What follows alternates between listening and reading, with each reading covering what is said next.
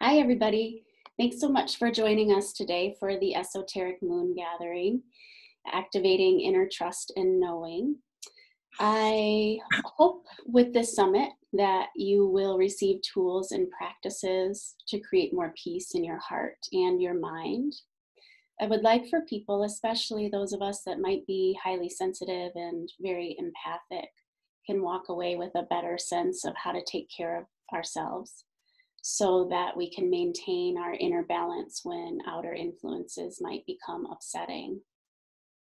I would like for us to understand how we can get more quiet within ourselves internally, find those still points to touch base with, to get knowledge and wisdom from within, so that we can learn to trust our internal guidance systems, especially as we learn to navigate this world, new world that we're living in, that has changed so much in this year so far. So today I have Kedar with me, and I'm really excited to talk with him and get some knowledge and perspective and wisdom that he has so much of. Kedar is an international ceremonialist, and he's also a cowrie shell diviner. He's a healer and an intuitive. He's a teacher of psychological and spiritual awareness, and he has over 35 years of professional experience. Over this time, he's developed an effective and unique approach to emotional and spiritual healing by braiding together his depth of clinical knowledge of experiential psychotherapies with more nature-based, indigenous wisdom teachings and healing methods from around the world. So, Kedar, thank you so much for being with us today. I'm so grateful to have you. Thank you, Dottie. It is really a pleasure to be here with you this morning. Oh, thank you. So you mentioned that you wanted to start with a little bit of a ritual for us, which I'm really looking forward to, something that we can maybe take with us from here and use again in the future. Yes, I wanted to start with the invocation. Listening to your title of activating trust and wisdom, it only makes sense that we lean into the sacred, that we call upon something greater than our own personal discernment, something that might be called grace or go by many different names, to offer us that trust. That grace. So I wanted to begin with an invocation. And so I invite all our listeners at this point to close your eyes and imagine yourself, or another way of saying this, to send your spirit to one of your favorite places in nature.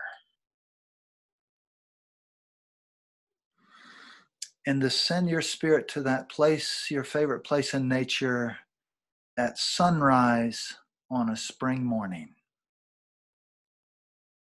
And we'll begin there, and I'll guide you through this invocation. But as you're standing there facing the sunrise, I invite you into this invocation.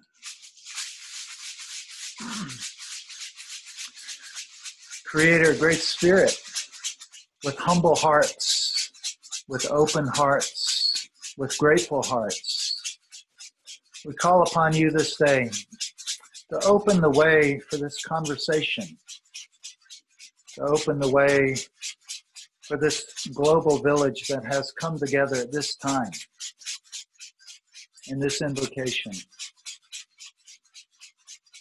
We welcome you to this circle with much gratitude, a hope. We call upon the ancient medicine ancestors, those medicine ancestors that have held circles and fires under moonlight through the night, passed down ancient rituals and ceremonies across generations and time. We thank you for the way in which you have held these ceremonies and rituals in your lives, because they fed the heart of the people, all people, human and non-human people. And we call upon you through this circle this day to awaken us, within us, that bone memory where you live. With much gratitude, we welcome you. Aho. Now facing that rising sun that you're seeing there in this place in nature on this spring morning, we call upon the good medicine of the East, of springtime, of new beginnings, of fresh new starts. That place of seeing for the first time everything. We call upon the medicine of eagle and condor, and we thank you for teaching us how to see the big picture in our lives and also how to focus on the tiny details. How to look with new eyes once again and letting go of the old stories that we may hold about ourselves or each other that no longer serve us. Those old stories that somehow trap us into ways of being and thinking and doing.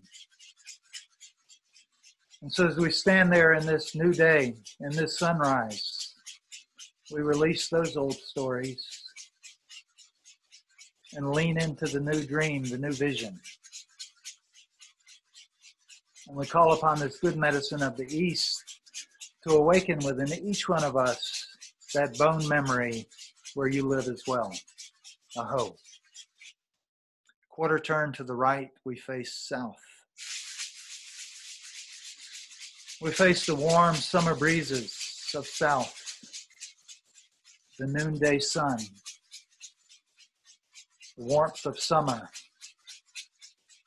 the place of action, passion, and manifesting our vision, the place of courage, the courage to stand up and speak when that's what courage looks like, and the courage to sit down and be quiet when that's what courage looks like.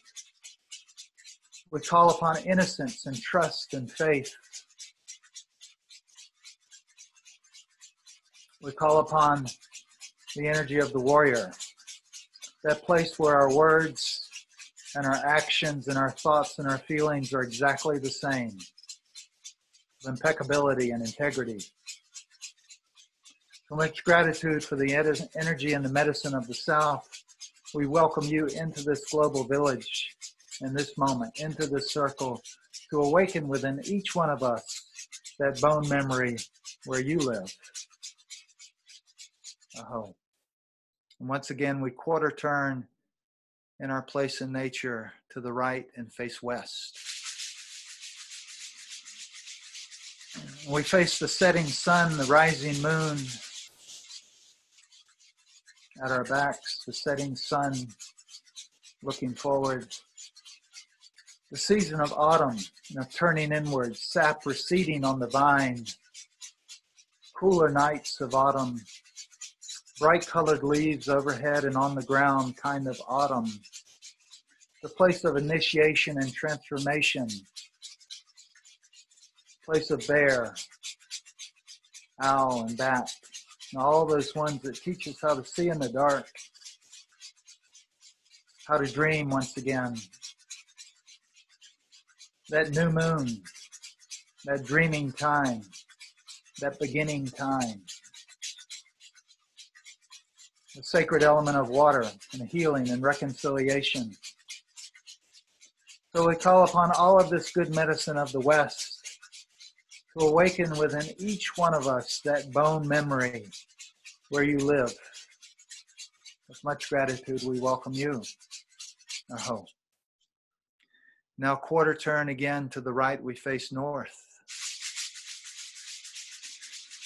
And call upon the beautiful medicine of the north, all those beautiful ones of the north, the teachers of winter and the spirit of winter, place of stillness and dreaming and release and letting go.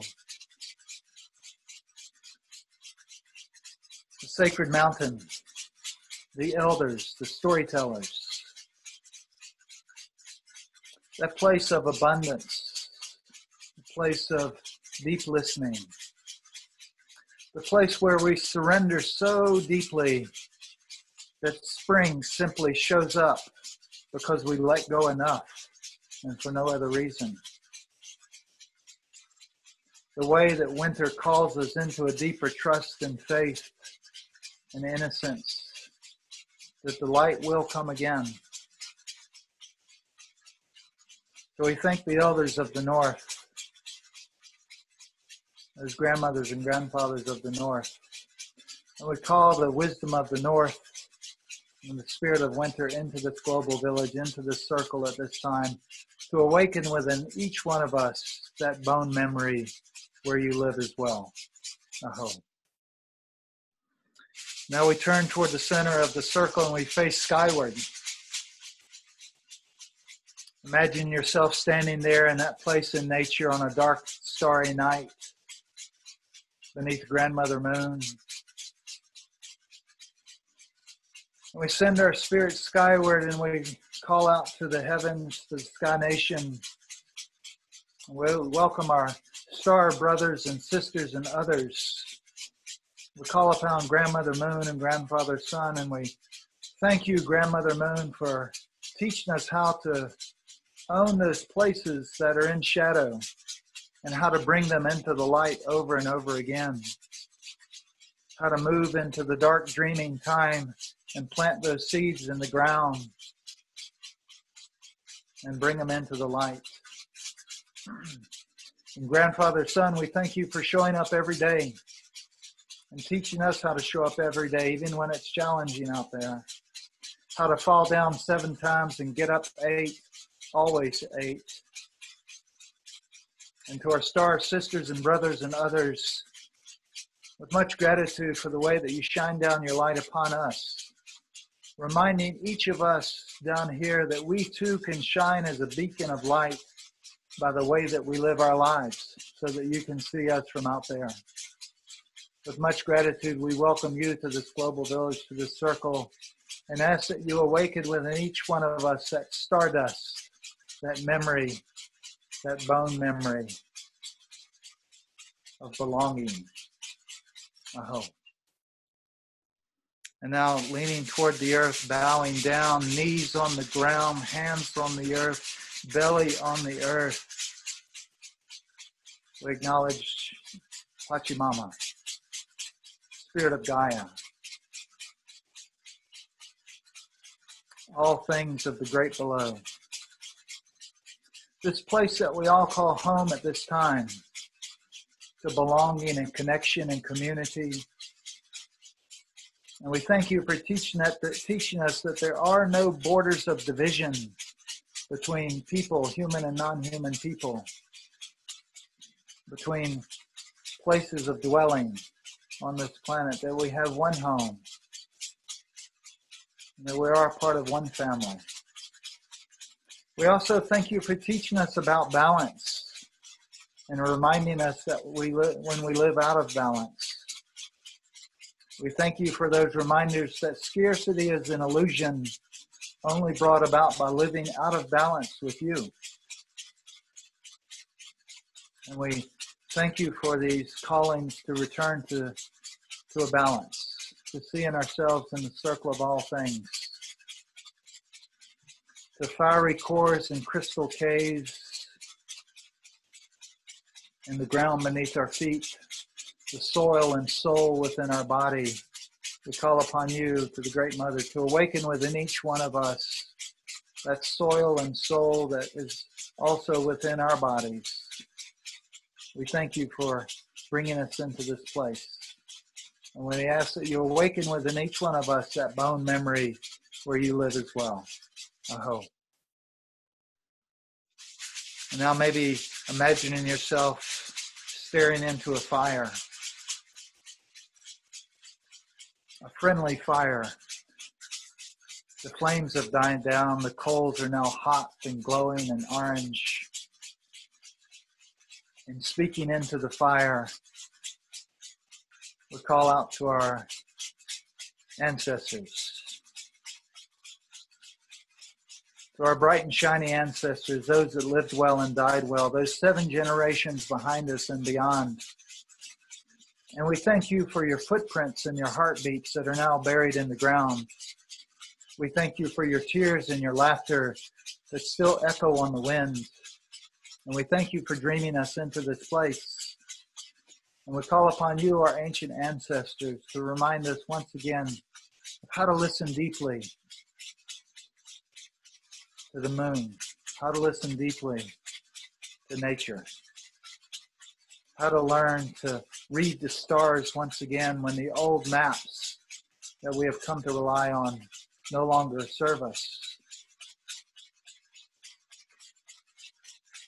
And we thank you to those 7 generations behind us. And we call out to those 7 generations and beyond in front of us. And we thank you for watching to see how we live our lives here so you will know what to do when you get here. We thank you for that accountability, and we thank you for that trust. And may the way in which we live our lives be a blessing to you when you arrive here. And if there are ancestral helping spirits, all of you out there wish to acknowledge quietly by name, by face, take a moment and see them. Speak their name to yourself. And to all those ones whose names you do not know, be aware that they know you. You are their granddaughter, their grandson. With much gratitude, we call upon the ancestral realm. And may the good work we do here be a drink of sweet water to you on that side. And may the good work you do there assist us on this side. With much gratitude, we welcome you. Aho. And now to the spirits of the land that are around us, to the rivers that flow near us, to the spirit of the mountains that are close by, to the tall standing people, to the swimmers in the water and on the water, to the crawlers in the earth and on the earth, to the four-leggeds and the two-leggeds and the winged ones of these lands, to the plant medicine people of these lands, to the stone people of these lands around you. We thank you for all of this good medicine, for reminding us that we too belong in the same circle of life as you do, and helping us remember how to live there in a good way. With much gratitude, we welcome you to the circle and ask that you awaken within each one of us that bone memory where you live. Aho. And now to the great council that sits on the other side of this fire, stirring the coals and keeping them hot. We thank you for the way that you tend those coals on that side. We thank you for believing in us and standing by us. Even when we stumble and fall and have difficulty, standing by each other and believing in ourselves. We thank you. And may we keep the fires burning on this side and tending those coals here. And may the way in which we live our lives be a blessing and an answer to the prayers of our descendants. Oh. So I welcome you now back to this circle that has grown much larger. And open your eyes and return here with us. And hopefully, Dottie, the spirits will give us something adequate to say to all these people now that are listening. We'll see where this goes. That was really beautiful. Thank you, Kedar. I can see myself returning to this a lot over and over again. That was really, really beautiful. Very grounding, as well as connecting to the ancestral realm and the animals and the trees. It was just, thank you. Yeah, you're welcome. Yeah, with this, I think about the title of your summit, about rituals of activating trust and how to deepen trust. And there's that inner trust where we begin to trust our own discernment and trust in our perceptions and the wisdom that we can gain, and not give away our trust too quickly to another, and then be surprised when they don't carry it well. But there's the maturity of trust and learning how to trust in our own discernment, and also learning how to navigate this road ahead of us with a deeper trust and faith in something greater than ourselves. There's that kind of trust, that kind of faith, or what I call being broken open from the outside to grace, and that which enables grace to enter our lives and hold us, carry us, guide us. I was thinking about these times that we're in, and was looking at this old, not an old picture. I have a picture of myself and my partner. We were out on this trail, and we had stopped at this one place on the trail, and we're looking at this map.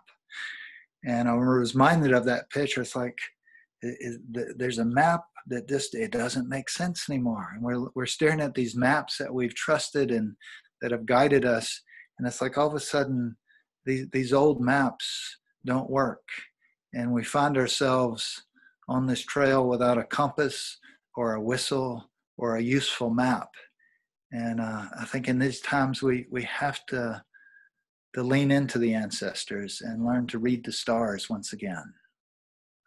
We have to navigate differently than we have before, and listen more deeply. My teacher Rockenberry used to tell me, the three most important things, he would say, are pay attention. And that's it. And that's it. I learned it took 15 years to learn about what he meant. He wasn't really meaning about the redundancy of attention, meaning pay attention 3 times. He was really speaking of an old Toltec teaching that speaks of levels of attention. That there's kind of this ordinary level of attention that we give our lives and navigate through our lives. We might call consensus reality or convenient reality. And it's necessary. We have to stop at stop signs and get through this physical life.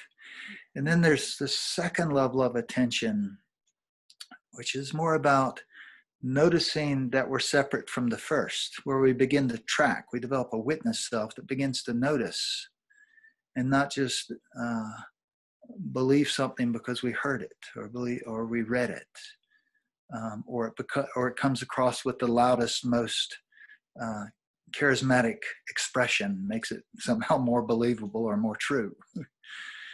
So we begin to develop a witness self that tracks the first one.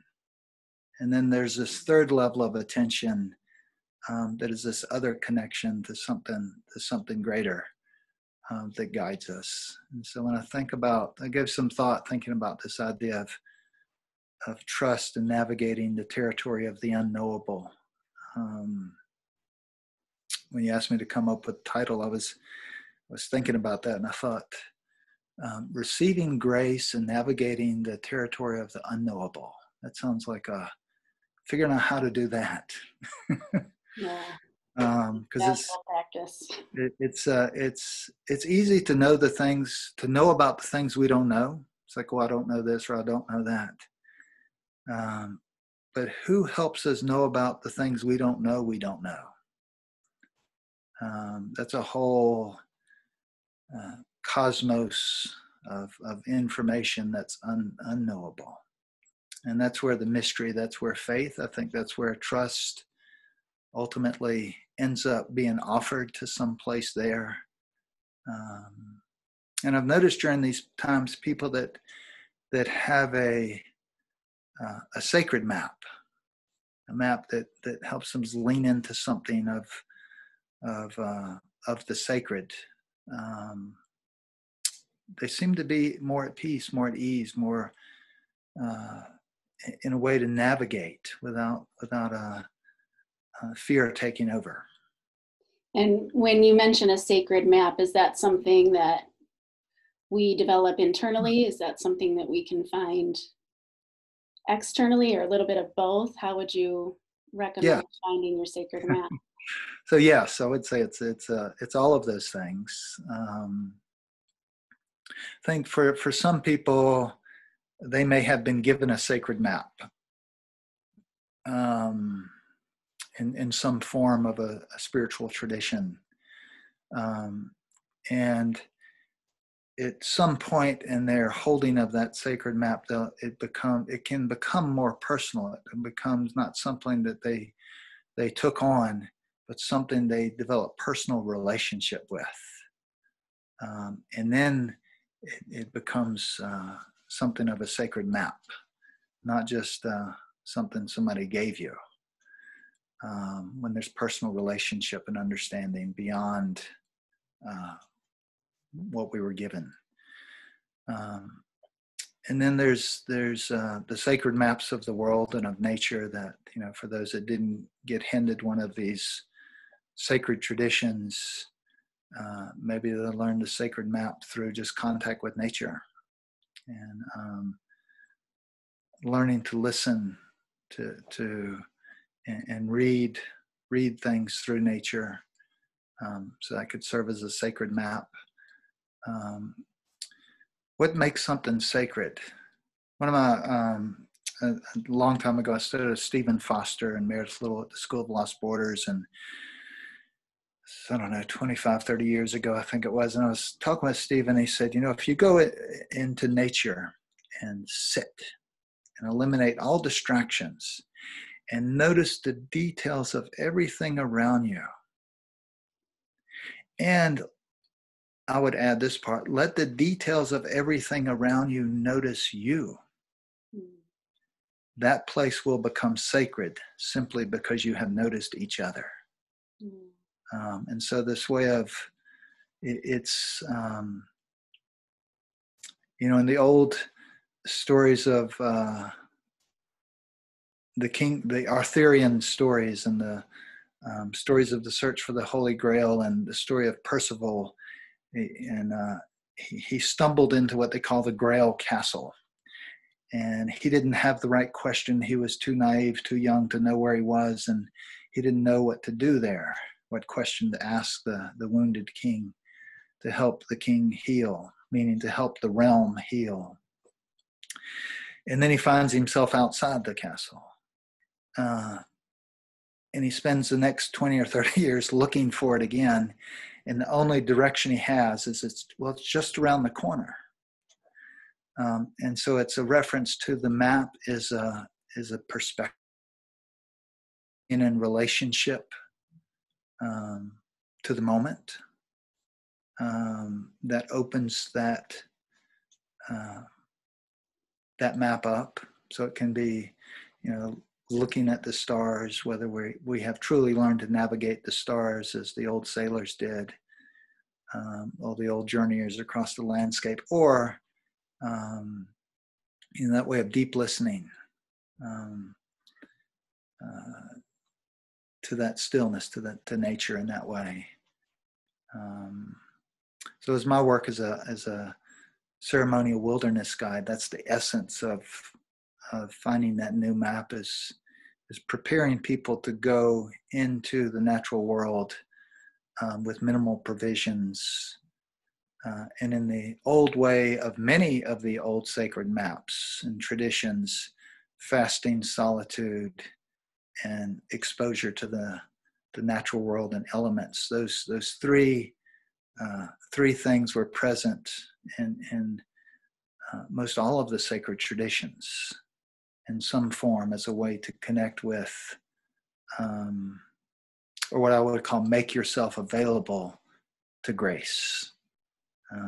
Since grace is not something we can choreograph into our lives, it only seems to come when we're feel broken open from the outside by challenge. Not because we have done some clever ritual to choreograph its entrance into our life. I don't think that's something else.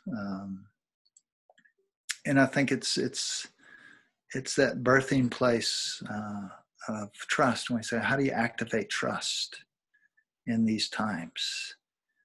Is to really to activate an openness that welcomes or that invites or makes yourself available to the sacred, makes yourself available to grace to come in, since it's not something we can in an organized way, choreograph our way into. Do you have tips to open ourselves to that grace? Yeah, there are lots of ways of. First, I guess an initial thing would be find a place you can be still and quiet, and then notice first what occupies your mind when your mind is giving quiet. As they say, do you in the sweet territory of silence, do you like the company you keep? And what happens there in your mind? One of my teachings is that the job of your mind is not to constantly be running the show or running at all. The job of your mind is to record information and give it back to you when you need it, to strategize a plan of action for the road ahead, or to discern what's in the present moment in great detail. Other than those things, the mind really shouldn't be running at all. What should be there is your awareness, your attention to the moment. And so the gatekeeper, what I call gatekeepers to our awareness to the moment, are those things that prevent us from being present to the moment. And it's usually all the things that spin in our heads when we get quiet.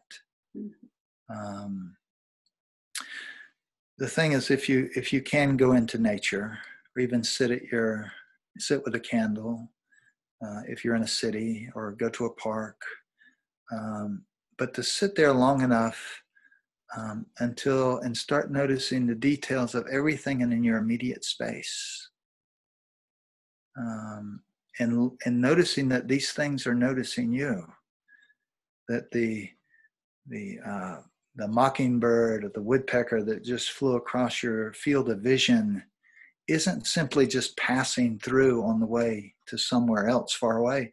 It actually lives around here. Particularly if you see it in the morning or evening, it's because it lives close by and it notices you and you notice it. And the moment you have in that encounter, it opens the door of the sacred. Good way to do it is to do what it might be called to do a medicine walk, where you can, whether you have an hour or whether you have a whole day, but to go to a natural place and do what I call a threshold ceremony, which would be a way of marking that you're stepping into the sacred. It might be simply to make a circle on the ground or put a stick across the ground, and when you step across it or step through it, you step through with a prayer of gratitude to your understanding of the sacred is, please show me what I'm most now ready to see. That would be a very simple one. Or you may carry a specific question about something, but you carry that question or that openness. And that's the invocation at the beginning. You step across the threshold and you're into the natural. And now you start paying attention. You walk with that second level of attention that we talked about. And you notice everything, every encounter, what comes up to meet your question. And take your journal. And you spend time. Again, you could do this in an hour. You could do it in from sunrise to sunset. Could be a much longer period. A rite of passage might be for several days, where you're guided and there's space held for you to go out for 3 or 4 days and nights into this space. But I tell people, don't worry. Spirit doesn't need a whole lot of time, just needs your availability. So if you have an hour to do this, it'll still work. So you step across that threshold and you open to receive and notice everything that's noticing you, that's reflecting something about the question you carry. And you let yourself just intuitively walk with that and notice what comes up. And when we notice what comes up, that would be things in the environment around us as far as animals and maybe like wind patterns or in our thoughts. What do you recommend? Yeah, you can notice what comes up, maybe what thoughts come up to meet it. Okay. You know, you turn a certain direction and the sunlight hits your face and you feel warmth, and you're there just in the experience of feeling warmth. Mm-hmm. And then all of a sudden a thought pops in to interrupt it and say, well, that was interesting. That thought took me right out of my experience. Mm-hmm. Or maybe the thought welcomes it, you know. So you can notice the inner and outer experience. When you carry a particular question, you let the inner and outer experience be that which is coming to receive and respond to the question. I did this a couple of weeks ago and during this time that we're in, at this moment of this interview, where we're kind of in this forced, sequestered solitude. I took a walk out on this land, out in nature, and I did this. I did a sunrise to sunset, and said a prayer, asked for guidance, saying, what is it that I most need to be aware of during this time? And so I went walking, and I was guided up to this stone, and I sat on this stone, and I had brought this journal with me that I hadn't opened in probably several years, and I'd only written on the first page, and I opened to the first page having not seen it in several years, and it just was a question. I didn't know it was going to be there. It says, what do you want your life to look like? And so I sat with that, and then I walked down to this trail above the river, and I saw these deer come up the bank. And so I squatted low so they couldn't see me or smell me. And they walked right up behind me, and I kind of turned my head, and I saw them maybe 20 feet just kind of past. They didn't seem to notice me. And 6 of them walked by, and the last deer stopped. And it turned its head, and it looked right at me, and I looked right at it. And in that moment, there was an opening. Like there was a mutual acknowledgement. The moment was all of a sudden became sacred in a different way. So we just held each other's gaze for a moment, and then it turned its head and quietly followed the others. But there, like in that, something opened. And then later on this hike, I found this bear skull. And so at the end of the day, I sat with bear and I sat with deer and asked for, what are the teachings that, bear and deer might have to offer. And as a heartfully held attention with deer again in those eyes, compassion, like it says, this is a time where compassion is needed. Gentleness with yourself and others. And when I turned my attention toward bear, said, this is an important time for dreaming and dreaming in what world is to come, what is it, what life is to come. Be intentional with our dreaming so we create something that's intentional and not habitual. So that was an example of a medicine walk for a day. Again, you can do this in an hour, and you may notice a butterfly or something that just speaks to you in a certain way or speaks to your question, and journal about it. And see, it's a way to realize that there's, when we talk about trust and faith and grace and how to navigate, the ones that I have noticed that navigate well,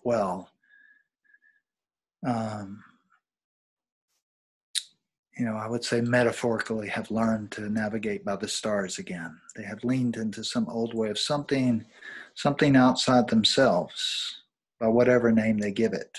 As Joseph Campbell said, the greatest things in the universe cannot be named. And of course, the second greatest things are all the names we give the first one. So this,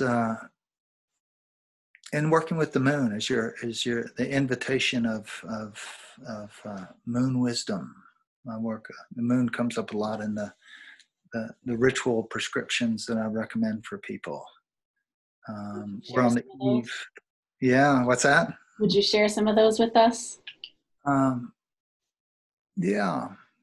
So so I know we're on the eve of a new moon coming up in a couple of days. Mm-hmm. One of the ritual prescriptions I offer for people for deepening a sense of something greater than themselves is to call in their healthy, we'll say their healthy ancestors is kind of one way to say it. Or the way I reference those that lived well and died well in your lineage. So we're talking about your four main lineage lines, adopted or not adopted, doesn't matter. But essentially, grandmothers and grandfathers, these ancestors. So to call in some ancestral support. And when I say those that lived well and died well, the particular ones, not old Uncle Bob that you might not have liked when he was here, and why would you want to invite him into your living room now? But to have this sense of calling in the sacred. So this is a ritual I recommend people do on the new moon. The new moon for me is, in the old calendar, it was the dark time that marked the beginning.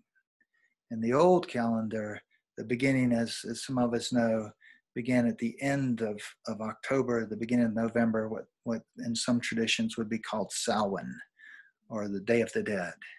And it was this entering into the darkest time of year, this passage into the dark, that things began in the dark.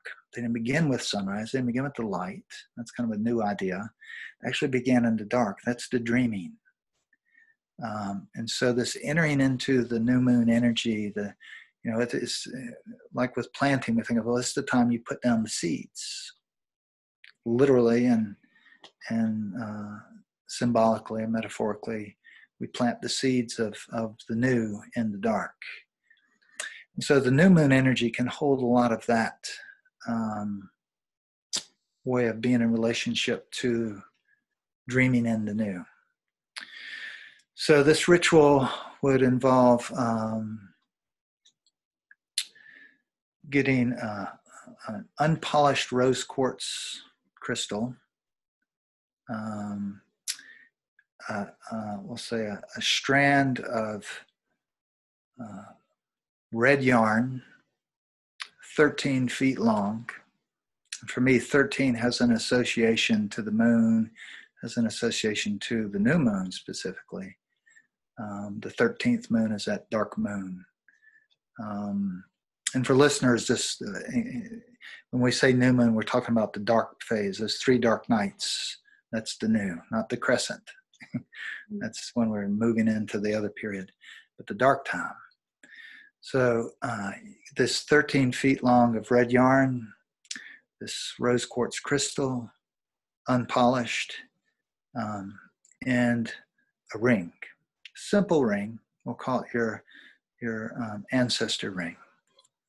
Doesn't have to literally be an ancestor ring, just one that kind of speaks to you of relationship to your ancient ancestors, those that lived well and died well, those that you may not know but know you. You take this to a small running stream of water. At the beginning of the ritual, you call in your understanding of the sacred in whatever form that is for you. And included in that, you include your ancestral helping spirits specifically. You tie one end of the yarn to the rose quartz stone, unpolished, because this stone represents the bright and shiny realm, the love and the wisdom of the ancestor realm in your lineage. And as stones often represent the holders of, and transponders and transceivers of story and information, also understanding stone people as that. but specifically the connection to your helping ancestors. You tie the yarn around that on one end. The 13 feet of yarn travels downstream. And on the other end, you tie your ring. So when I say ancestor ring, it could be not literally a ring that came from your ancestor line, but one that just speaks to you of that. Maybe somebody gives it to you. Maybe you see it in a store. It's like, oh, that's the one. You'll just know. Tie it on there. Also take with you an offering of milk and honey. So as once you move into the night, you do your invocation. You call in your helping ancestors to help heal the divisions of trouble and turmoil that live between where they are and where you are. All that in between. Mm-hmm. And you pour the milk and the honey over the stone, and it travels downstream across the yarn, which is your bloodline, bringing sweetness and healing across the line, down to the ring, which is your relationship to your helping spirits. And you leave it out there overnight. If you can leave it out there over all 3 dark nights. But at least one night of the new moon. Whether you're camping or returning, but you go back at sunrise, either the next sunrise, if that's what you can do, or 3, if you can leave it for 3. And you retrieve the ring and the stone, and the yarn itself goes in the fire. You can just burn it in the candle or fire, that's offered up. And then you wear the ring. And you, somewhere on your person, whether it's on your finger, on your neck, around your neck, around your ankle, wherever, you wear it on you to begin to infuse this relationship at this time of the new moon with your ancestral helping spirits. Begin to keep a journal, track your dreams, and you keep this ring on your person until, at least for one full cycle, until the moon reaches full moon. You might continue to wear it after that, but at least until then. And if you're not wearing the ring on you, if you take it off at some point after that, you would place it with the stone. And so, and then the stone becomes a beginning place to have an ancestor shrine or altar where you can begin to connect with and tap into the support of your grandmothers and your ancient grandmothers and grandfathers. So again, it's working with the energy of the moon during that new moon time, that dreaming time, that beginning time, to heal. It's a ritual of healing the line. Now, one could say you could do this for all 4 lines. You have 4 stones, 4 threads, different nights. But just as a beginning, if you're not in a place where you have access to nature, and you simply want to do this in your apartment in the city or somewhere, then I would use a candle as a fire, a way to open the door of communication, a bowl of water, an offering of milk and honey, the strand of yarn, maybe you shorten it to 3 feet, the rose quartz stone, and place the stone and with the yarn wrapped around it in the bowl of water, and then let the yarn come out to the out of there to the ring. If you can put it all in water somehow, you can do that. And then the invocation that you do at the beginning, then the milk and honey is poured over the stone and is left overnight. And so it's a way to simplify the ritual if you don't have access to the outdoors or a small stream. Thank you for that. But to do that, on a new moon night would be a suggestion. I love that. Thank you. You're welcome. You're welcome. Thank you for bringing in the city version too. Yes, it's, there's many of us that aren't have access to to nature very easily. Yeah, unfortunately. So in the invocation, the beautiful invocation you did for us in the beginning, you talked about our shadow energy. Mm-hmm. Do you have ways or recommendations of how to work with that shadow energy in a gentle way so that we can maybe get a better sense of our inner trust and knowing? Mm-hmm. Without... Well, so it's again using acknowledging Grandmother Moon as a teacher of how to bring that which is in shadow into light, Okay. over and over and over again.